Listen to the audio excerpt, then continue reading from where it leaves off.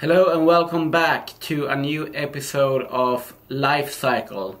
This is episode 2 in my shorter series of life cycle of insects that we are kind of depending on when tying and fishing flies for fish, trout in my case. Last episode, if you haven't watched it, so go back and have a look.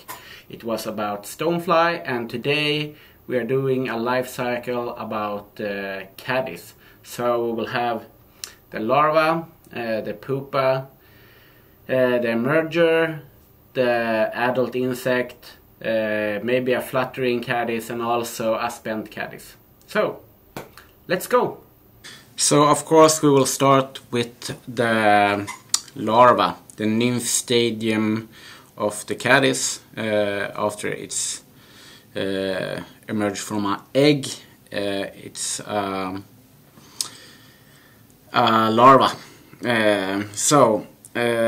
I prefer to do a very simple fly, but which is very buggy, and this is a really a fish catcher. I'm using Ahrex curved nymph. This is the size 10. You can tie it down to 16, but then it's very small. I like this size a lot. I fish this size and also 12 a lot. Sorry, we will start with some weight. I'm using a lead-free wire, a round one. And I do, depending how heavy you want it, but 6-7 turns like that in the around the middle of the hook, and then I attach the thread.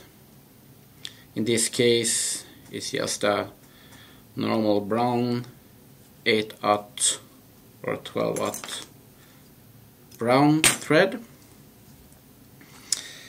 and I start with taking ultra wire size small. This is golden olive. I like this color for this fly a lot.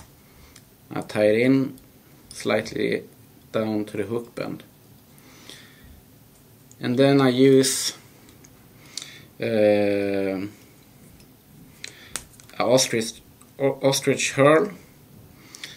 This is this cream olive one, and I tie it down as I did with the wire. Remove that, and then I use two kinds of dubbing to this fly.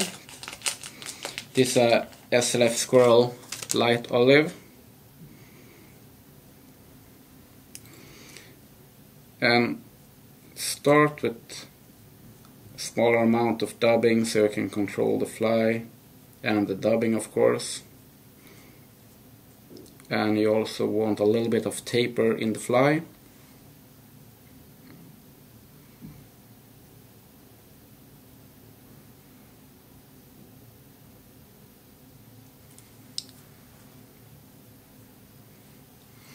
And the back body will be 2/3 for this fly.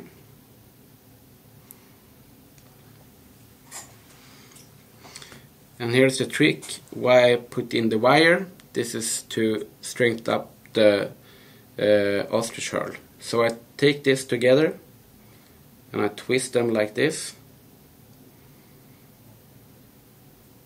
And this wire also give a little nice bling to the fly. You don't need to have the ostrich herl, but I think it gives a nice little gill effect for the fly. The fish don't care, but it's looking good at the vise, and also of course in the box. And then I use a darker SLF Squirrel dubbing. This is the brown olive, yes. And like I said before, don't use too much dubbing here.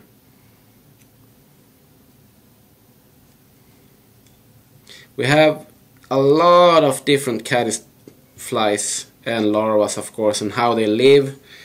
We have cased caddis and we have like free living. Yeah, a lot of different kind of caddis. But this is imitates a free living caddis very well. And then when you're happy with the head, you just do some whip finishes, and the fly is almost done, but I want it a little bit buggy, so I use a dubbing brush to just pick out some fibers.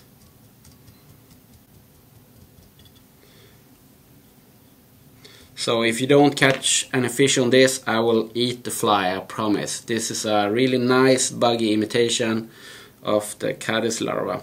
You can also put a bead on it if you want it heavier, some scud back, but I think this imitation is very good, and you can actually use this as a gammarus as well, but like a caddis larva, I dig it a lot. Okay, so now when we're done with the caddis larva, we will tie the caddis pupa. So let's go. So for this imitation I use a straight hook instead. This is a Ahrex 501 or Ahrex 500 in size 10. I will tie these flies on a little bit bigger hooks, since I think it will be easier for you to start with, and then you can, when you feel comfortable with the flies, you can tie them in smaller sizes, 12, 14, 16. I use the same thread as before, the brown one. This is a fly called Super Pupa, a Swedish pattern, I think from the start. But this is my own variation for this. You will need a hackle for the body. This is a brown cape hackle. So I start with taking the feather and pull the fibers from the stem, because I want, since the fibers are tapered, I want them to go shorter to longer fibers when I tie this. So when I have some of the fibers in a straight line like this,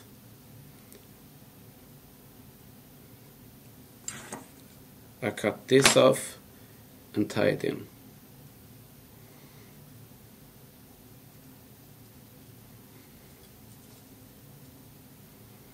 And if you watched the first episode, you saw that I used a lot of the material more than once, and I will also do this in this series, of course. So now I use the SLF Squirrel dub in light olive again. This is for the back part of the body, and like in the larva, the pupa will also have 2/3 of the fly will be this lighter color, and then we will have 1/3 with the darker. And try to build up a nice, not too thick, tapered body. So when you're done the 2/3 with the light one, you now take the darker one. If you forget what kind of material I will use or using, you can find the description in the YouTube clip below, or the description.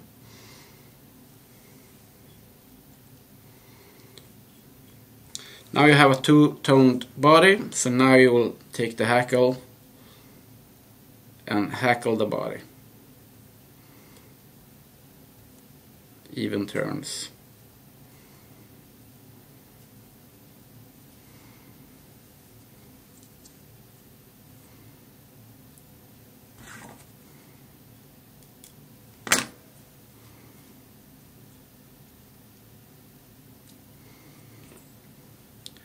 A lot of people, they cut the up and the down, the hackles, but I never do, because I think it's have a little more flotation hackle in the fly like this. It doesn't matter, it will, since they have a little bit of weight in the hook, it will land properly. But I use some nice a good floatant for this, since you want it in the surface, but you can also fish this below surface. That's why it's a good fly, but fish love them. So let's continue with the emerger. So now the flies are maybe getting a little bit more difficult, but they're not. It's a few more materials in this emerger, which I like, but I think you will manage to fix it. So this is a Ahrex curved dry fly, also size 10, since I said I want to tie the flies a little bit bigger, so it will be easier for you to start tying these flies. But then when you feel comfortable, you can tie them in smaller sizes as well. I tie this fly down to size 14. So I use again the same dubbing as I used before, SLF Squirrel in light olive, and I start the fly a bit down in the hook band like this, and try to make a sort of a tapered body.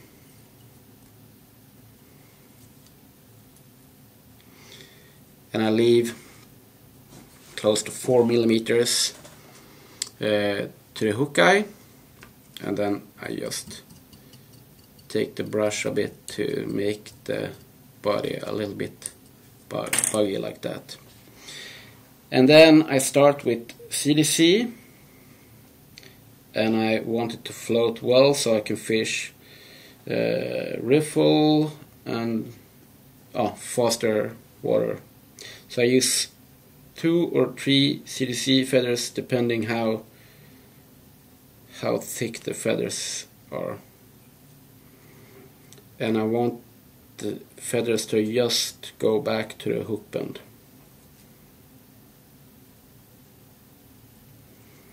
And I tie him in.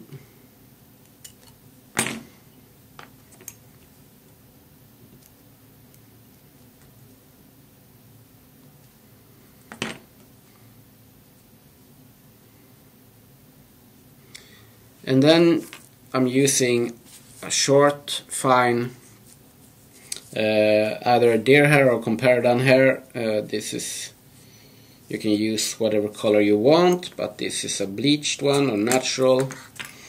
I think it's nice to have a little color variation in this fly. And I use a hair stacker to get the fibers, the tips aligned.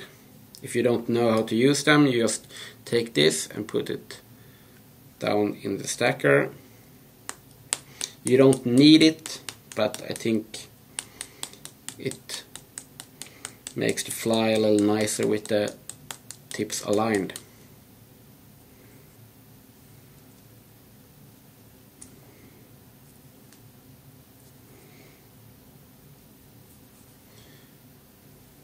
So I put them in the line with the CDC, and I'm tie them in with some heavy turns, so you know they will stay at place.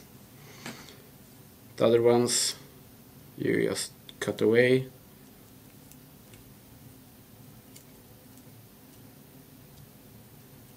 Nothing more difficult than that.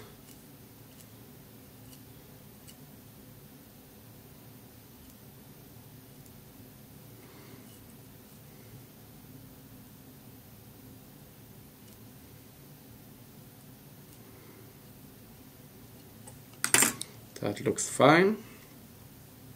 You can tie them down a bit.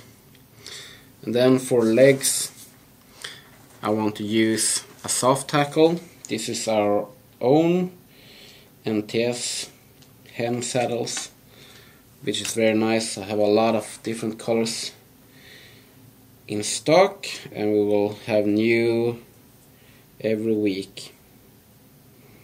So find which one you like. And I take away the feathers below because that's just nothing to use. I want the feather to look like this.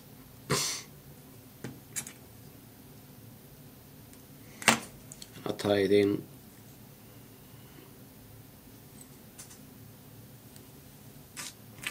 Like that.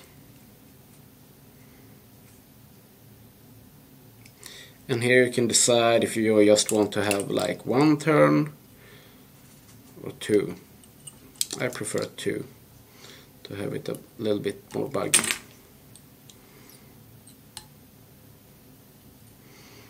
I pull the fibers back.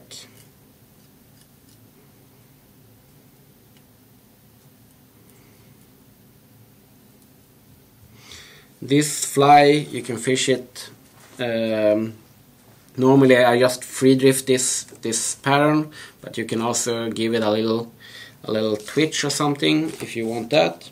But normally I just fish it like free drifting.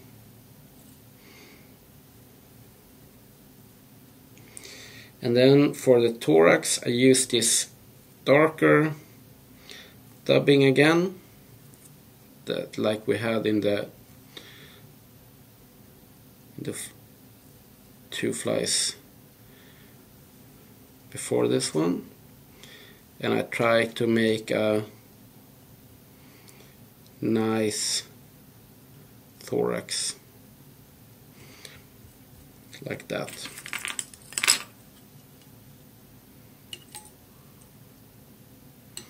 And whip finish, or you can half hitch if you want to. And then I just use my dubbing brush again to just pick out some of the fibers. So this is a nice emerger, which I like a lot. I tied it without the hen hackles before, but I think those make a nice extra for the fly, as you can see in the bottom, and some more life. So let's tie the adult Caddis. I think a lot of you have heard about this fly before. I call it a deer hair Caddis, some call it a elk hair Caddis. I use deer hair to this one, which is a little bit easier to get a hold of, at least here in Sweden, but you can use deer hair or elk hair also, of course, but I call this deer hair Caddis. And for this fly, like we used in for the Pupa, we need a brown hackle, and we do as we did with the other one, that I pull the fibers down so they will get kind of straight. You can also moist your fingers a little bit.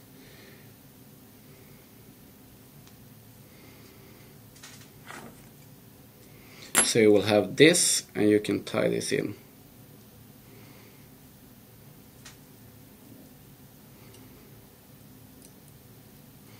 For this you can use a super fine dubbing, which is could be actually a bit more nice, but I will use the SLF Squirrel dubbing again because I like it, and it doesn't do so much, but a lot of people rather use a super fine dubbing.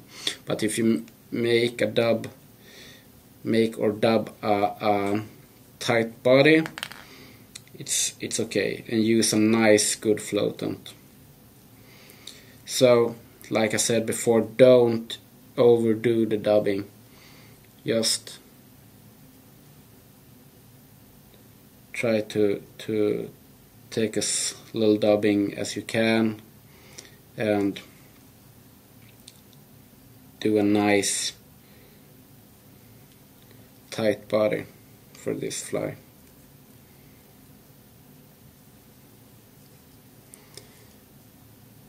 And I leave about 3 millimeters to the head, and then we hackle the fly again. This is a very popular fly and it fishes really good, so this is a fly you should actually have in a couple of different sizes. 10, 12, 14, then you're home. And I hackle the body like this and then cut away the fibers. And now for the tricky part. As many people think, they think deer hair is a tough thing to work with, but when you just learn, it's okay. So I think you should use a hair stacker for this, but if you don't have one, you can tie them in like this. It will do. The fly will work, no problem. But I rather have all the tips aligned. I think that's a little bit nicer. So I will take, many people talk about pen sizes, but I take just a clump that I feel this is nice. And if you have a hair stacker, you just put it in. This is the Rossetti one. I like it a lot. They have some different sizes. And I just stack them like this. And then the tips are aligned. Some shit there, but that will fall off. And then I just measure.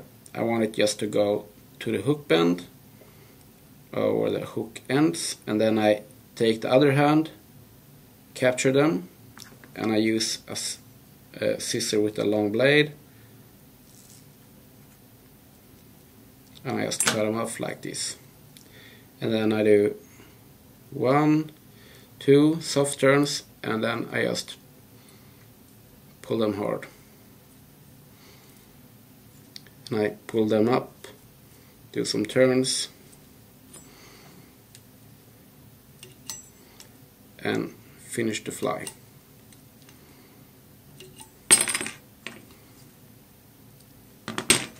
Then if you don't feel happy with your head, you can cut it a bit more, but I really don't care so much about this. I just want it to be okay. So this is a deer hair Caddis. It's a perfect imitation for almost a lot of stadiums for the Caddis, since they have the Hackle body as a Pupa, as a emerger, or like an adult, also a Fluttering Caddis. But this is a very nice imitation, and if you learn to do this right with the hair and stuff, it's kind of simple as well. So this is a nice, perfect imitation for the adult Caddis. And now let's tie a fluttering one. So here again we use the Ahrex Freshwater 501 or 500 if you want the barb or not, and the same thread, of course. And a fluttering Caddis is a fly that lays very high up in the water and floats very well, so you want some more volume and materials that float very well. I guess you will have a piece of feather that looks like this, since you have used the other ones for the other flies. So I will use this, which is perfect for this fly, and tie them in. since the fibers are straight again. And we use the same dubbing as we've used before. The SLF Squirrel in light olive, or you can use the darker one if you want, but I like the light olive for this one. And like I said, don't overdo with the dubbing. You just want a nice body.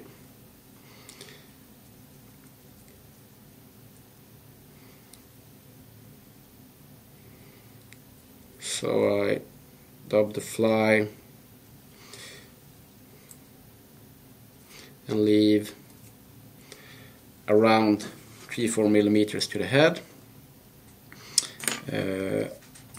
I use my dubbing brush to rough the body a bit, and then hackle the fly.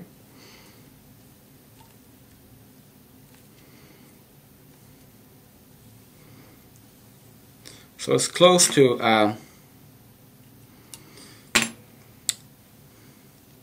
Caddis already, but it will be not.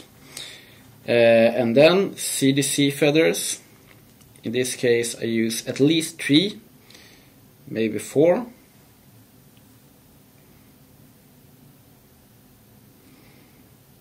I will use 4 in this one.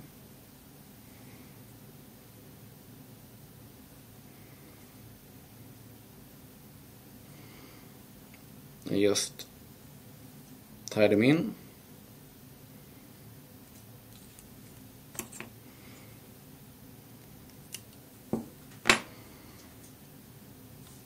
And then we will use a material for the wings, which is called sparkle merger yarn. And I tie them in like this.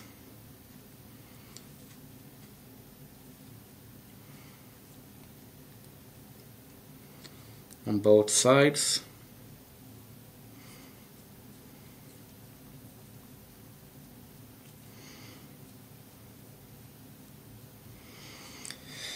And I dub the thorax again, this time again with the darker SLF Squirrel that we have used in the other flies.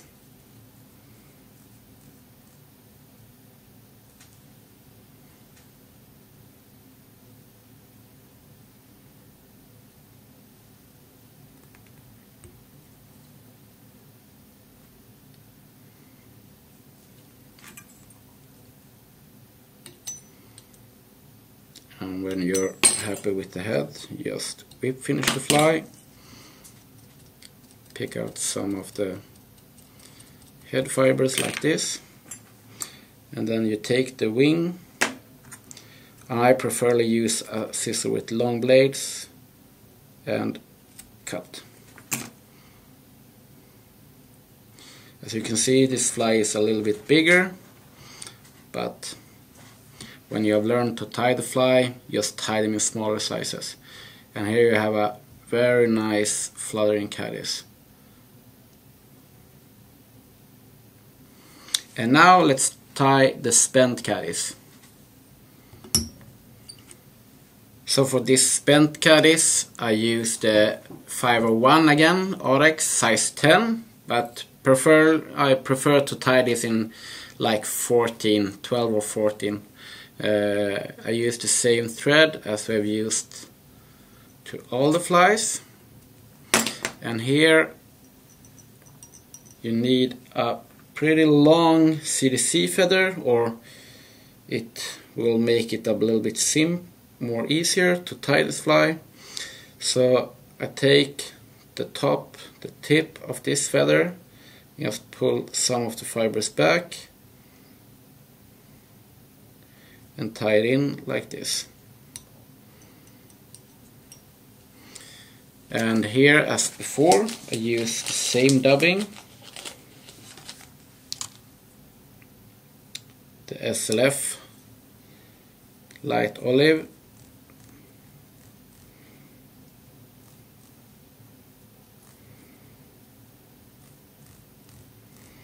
and I want a really nice thin body, so I just use a small amount of dubbing.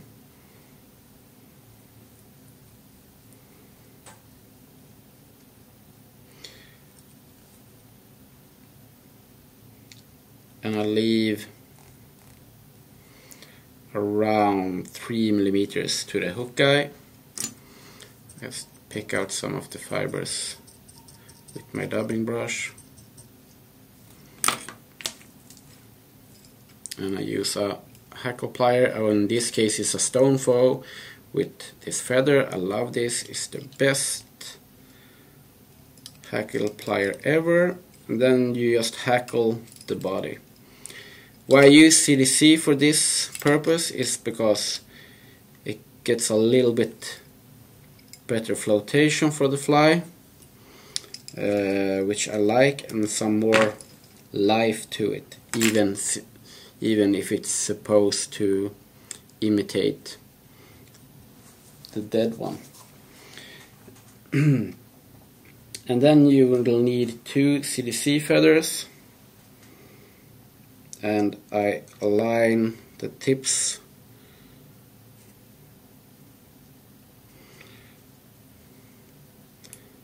and this is kind of difficult.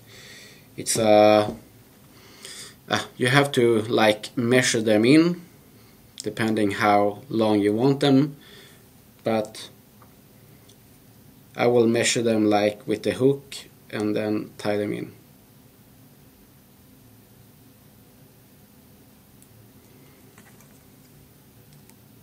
And you don't need to cut them clean, I just cut them like this, so you have a little bit more flotation over there.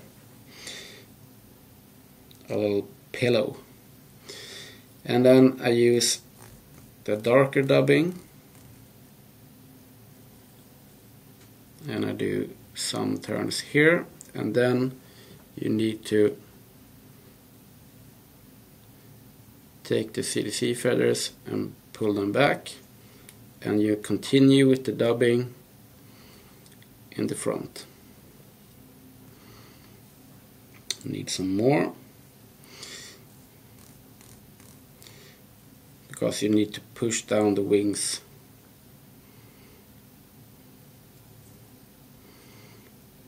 Like that.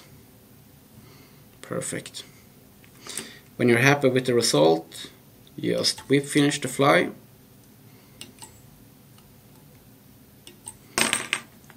And then the spent Caddis is done.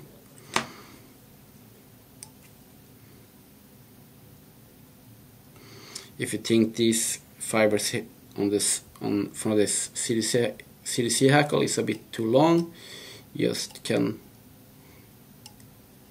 use your nails to make them a little bit shorter.